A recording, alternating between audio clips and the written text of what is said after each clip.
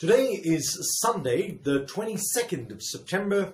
It's the 25th Sunday in Ordinary Time, and our Gospel is from Luke chapter 16, verses 1 to 13. This is a professional guy with a good job. He's a steward, a manager, an accountant, but he's been fiddling the books, and his boss has found out. Busted! Of course, that kind of thing never happens today, does it? He's hauled up before the boss, and he's given his marching orders. Serves him right, we all say, and tut to ourselves as we hear him fiddling the books again. 50% of the oil, 20% of the wheat, and expecting favours in return. We understand this. It's a classic moral tale about being honest and not cheating. And then Jesus goes and just messes it up by patting the cheat on the back. What? The guy is swindling his master, and Jesus approves and tells us to do the same. On first reading, this is certainly a weird parable. It's not simple, easy and pretty. Well, let's be honest. Life isn't really like that, is it? Life is complicated and awkward and full of people who don't fit neatly into boxes. So here we have a guy who doesn't fit neatly into a box. Is he a cheat? His boss certainly thought so, but as the baddie of the story, he ends up being commended.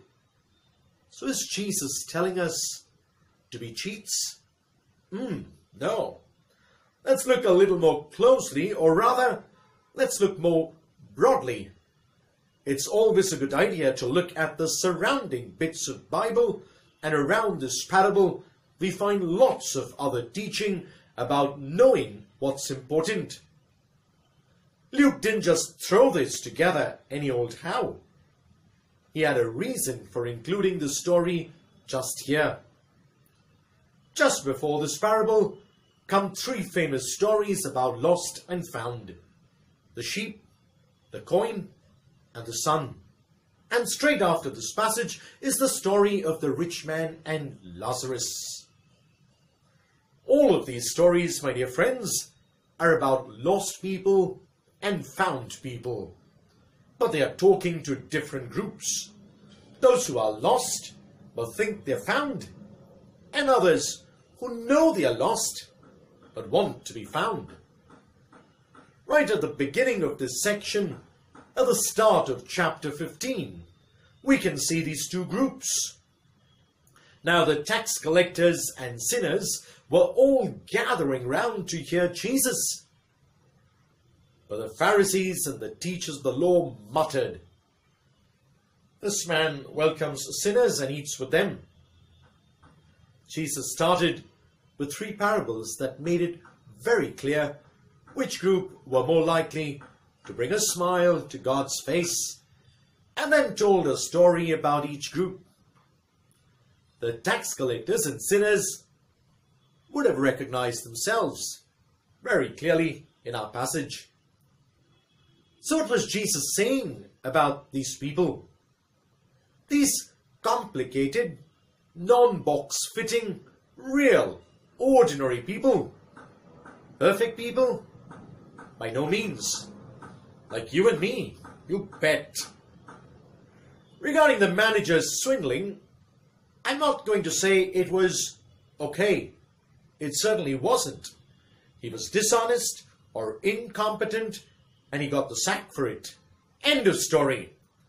It's the bit afterwards that causes problems. The commentaries vary, but what seems to me the best fit for the point that Jesus was making about lost and found is this. In that culture, the manager could be entitled to commission on the accounts he managed, like a sales rep today might earn commission on a car they sold. Given that, the boss commended the manager's actions. It seems unlikely that the discounts were from the boss's account. I think it more likely was the manager's own markup that he was giving away, namely his commission. The same sacrificial giving comes again later in Luke when we meet Zacchaeus, another dishonest man who gives up dishonestly gained money to secure treasure in heaven. This is the point of the story and the whole chapter: to live now, but with an eye to the future. So if we read Jesus' overall message, we can see the story not as applauding shady financial wheeler dealing, but as commending a guy who realized that the way he's been living was wrong, and he changed his value system. It's a picture of life for us. The manager gave up his hefty commission, focusing only on what we can get in the here and now, to gain favor later on, namely a warm welcome in heaven. God bless, and do have a Jesus-filled day.